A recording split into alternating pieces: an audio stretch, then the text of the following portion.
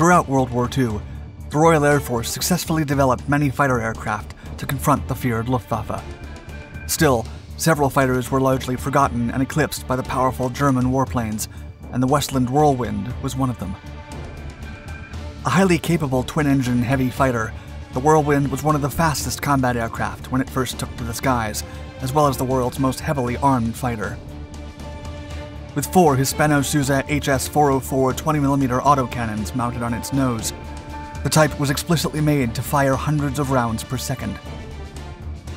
The Whirlwind consistently served over the English Channel as the Battle of Britain approached, and was expected to destroy anything that came in its path. That is, until its own engines got in the way.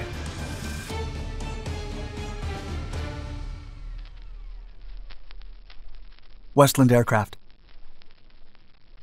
As the prospect of war with Germany became more likely in the 1930s, the United Kingdom's Royal Air Force evaluated its current aircraft shortcomings. While the Hawker Hurricane and Supermarine Spitfire fighters were extremely advanced designs for their time, both warplanes had a short range and were only armed with Browning machine guns.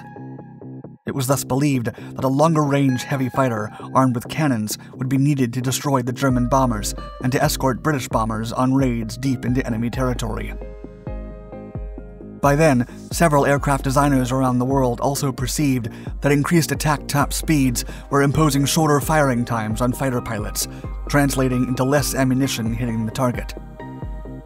After a thorough study, the British Air Ministry decided that instead of the more common setup, consisting of 2 rifle-caliber machine guns, a fighter with up to 8 would deliver 256 rounds per second.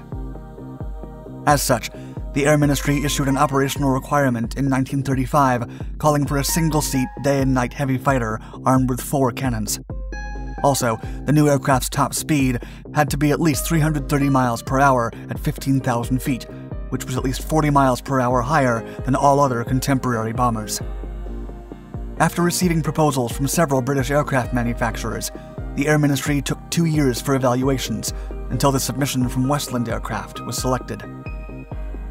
The design team had just undergone a restructuring and was led by William Edward Willoughby Teddy Petter. The new company leading engineer was a former student of aerodynamics at Cambridge University and had an innate understanding of how air flowed around aircraft, thus designing an aircraft that employed state-of-the-art technology and ultimately convincing the demanding Air Ministry. Whirlwind. The Westland Whirlwind fighter was a highly innovative design for its time. With a set of 2 Rolls-Royce Kestrel engines mounted in pods underneath the low wings, the motor was a proven and reliable model, also used in interwar British aircraft such as the Hawker Fury biplane fighter.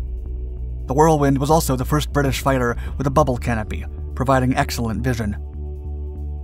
The initial prototype was made of all metal with a magnesium skin on the fuselage's rear and made its maiden flight in October of 1938, just as the war loomed closer.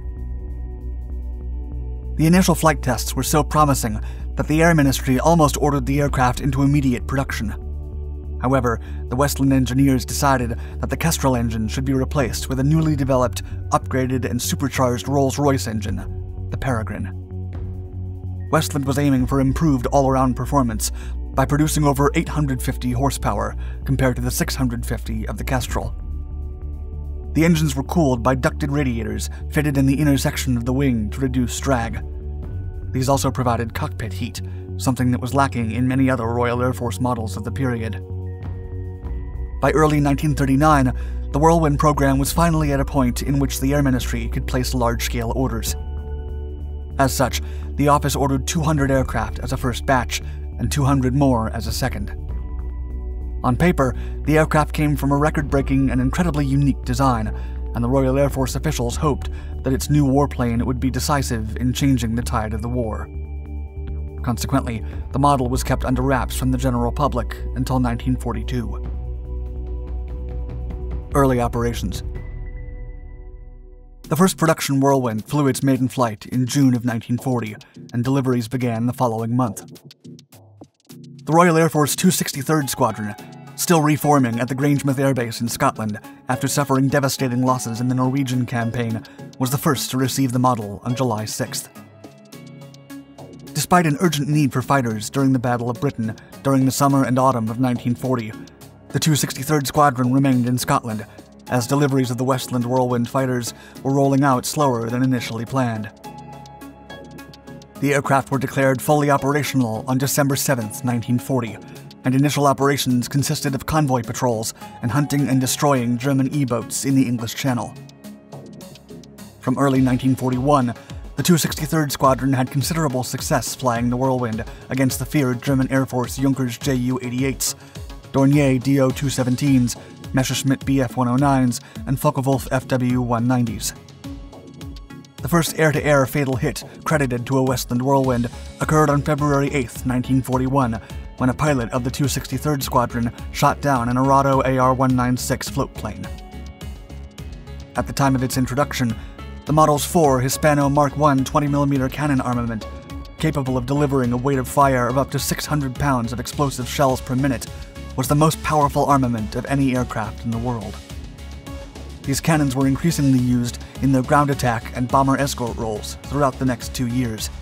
However, they were prone to jamming, and the metal often caused bruises on the pilot's hands while shooting. A significant setback. With a maximum speed of 360 miles per hour, similar to early versions of the Spitfire fighter, the Whirlwind also had an operational range of almost twice that of its contemporaries. And while its overall performance was reasonable, many Royal Air Force pilots noted that its maneuverability fell short of initial expectations. However, the aircraft had an even more crucial issue. Its engines were both underpowered and unreliable. The record-breaking Rolls-Royce Merlin was the main engine used by the Royal Air Force throughout most of World War II, but the Whirlwind used the far inferior Rolls-Royce Peregrine, machines that consumed 3 times the aircraft alloy as the prized Spitfire. As France fell to the Germans, the British government scrambled to prepare for the seemingly inevitable Battle of Britain in the summer of 1940, and the War Cabinet ordered that all resources be directed for the nation's defense. Thus, attention inevitably switched to building as many Spitfire and Hurricane fighter aircraft as possible. To streamline production, the Rolls-Royce company decided to focus on producing the Merlin engine used in both fighters, practically halting the entire development of the Peregrine motor. While some officials discussed the possibility of continuing production of the Whirlwind by replacing the Peregrine with the Merlin engine, the action would have required a significant and costly redesign, as the latter was both larger and heavier. With all resources focused on the Merlin, the Peregrine was only produced 301 times, and this lack of engines also halted the production of the Whirlwind. The last of only 116 Whirlwinds was delivered to the Royal Air Force in January of 1942. Whirly bombers.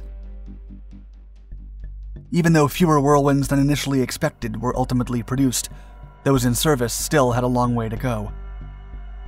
With the performance of the Peregrine engines lacking at high altitudes, the Whirlwind was relegated to mostly performing ground attack missions over France. 67 models were eventually converted to a fighter-bomber configuration with underwing racks capable of carrying 2 500-pound bombs. These modified Whirlwinds, nicknamed Whirly bombers, blasted hundreds of locomotives, bridges, shipping, and other targets all over northern France. In September of 1941, the 137th Squadron, a unit specialized in attacks against railway targets, received its first Westland Whirlwind. However, as 1943 approached, new cannon fighters like the Typhoon were available for ground attack duties, leading to the withdrawal of the Whirlwind after a very short wartime service life. The final flight of a Westland Whirlwind was recorded in June of 1943, after an attack by the 263rd Squadron on a German airfield at Poix, France. Then, the following January, the type was officially declared obsolete by the Royal Air Force. Legacy. While the Westland Whirlwind was a capable fighter and ground attack aircraft, its development was hampered by an unreliable and later unavailable engine. Despite its shortcomings, the Whirlwind was well liked by most pilots.